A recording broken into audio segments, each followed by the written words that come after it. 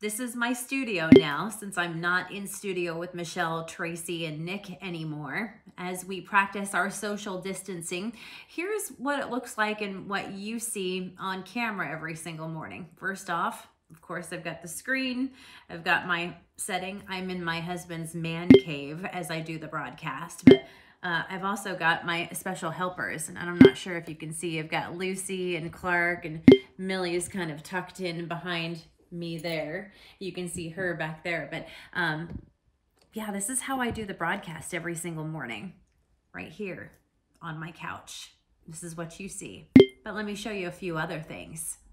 So this is not the most glamorous setup, but you can see I've got my laptop, I've got my camera here, and of course I've got my coffee.